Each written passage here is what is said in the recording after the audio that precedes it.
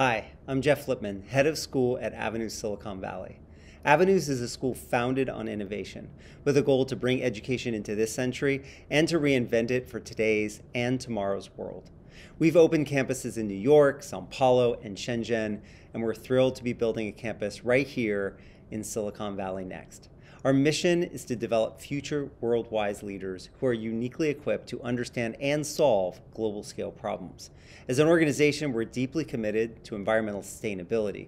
You can see evidence of this in some of the really cool projects our students have been involved in, from developing reduced water use organic gardens on our campuses in New York and São Paulo, to inventing a device that converts plastic waste into 3D printer filament. This so-called Project Nibbler is patent pending.